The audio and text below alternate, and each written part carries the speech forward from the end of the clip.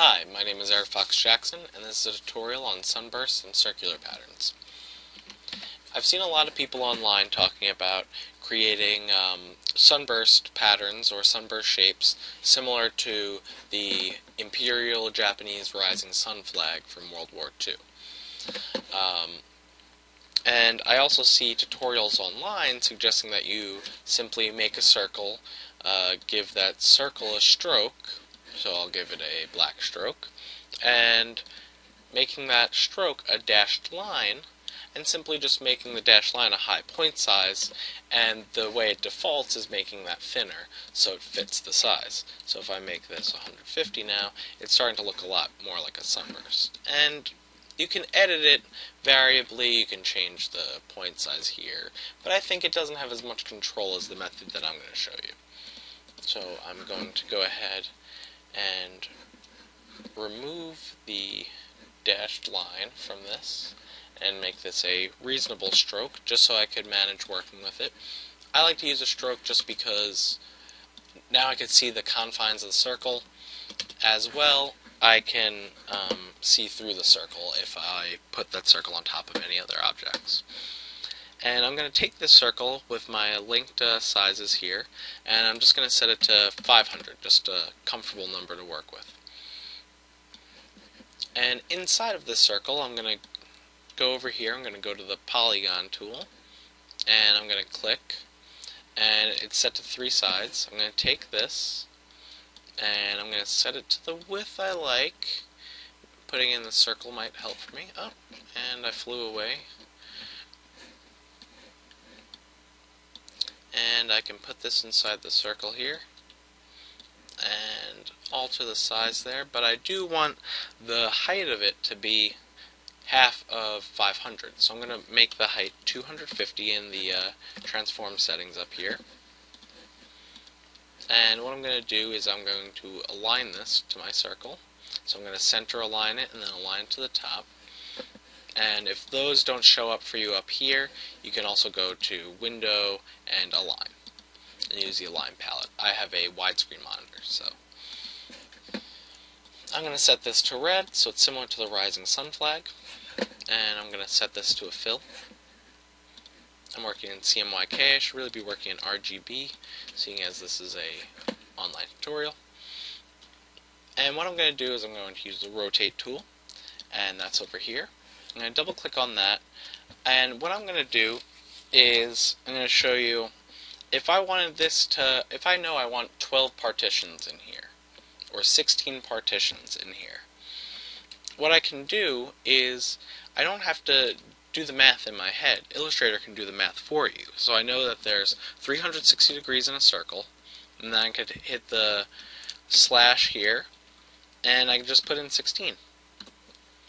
And if I press tab, it's going to actually move it to whatever angle is it's going to do the math for you, basically. So what you can do is you can copy that, and now you can sort of see what's going on here. You have this duplicated shape, and what you can do is you can go to transform and do transform again, or just do Control or Command if you're on an Apple, D, and just keep repeating it until you have your sunburst shape. And you can just delete your bounding box there, and now you have the sunburst shape. Now, you can also use this technique to get some interesting circular patterns. I use them to make mandalas. I'm just going to take a black stroked circle here again, and inside of it I'm also going to place black stroke circle. So I'm just going to duplicate that, and I'm going to change the size of it. What I'm going to do is I'll actually take the size of this. This is 504. I'll just make it an even 500 again. Here we go. And I'm going to go here and do 500. Once again, I'm going to just put the math in the box here. So I'm going to do 500 divided by 4, because I know I want 4 of these to fit in here.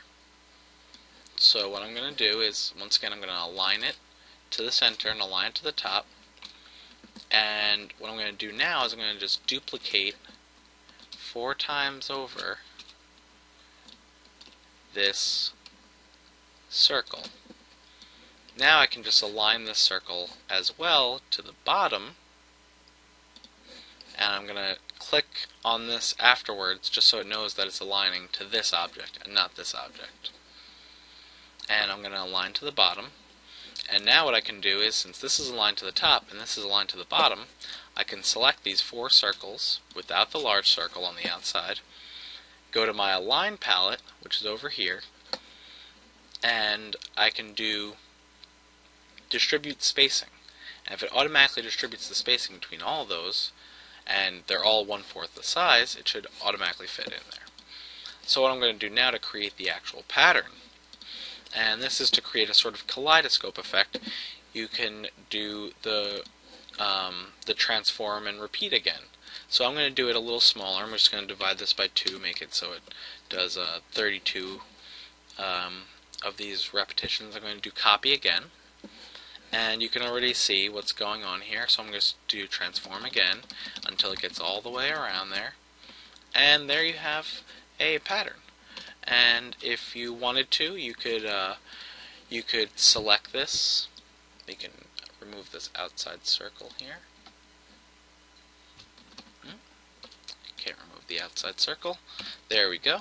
You can remove your outside circle here, and you can select this, and you can go to the Pathfinder tool and go to Divide, and you can begin to color all these separate segments now.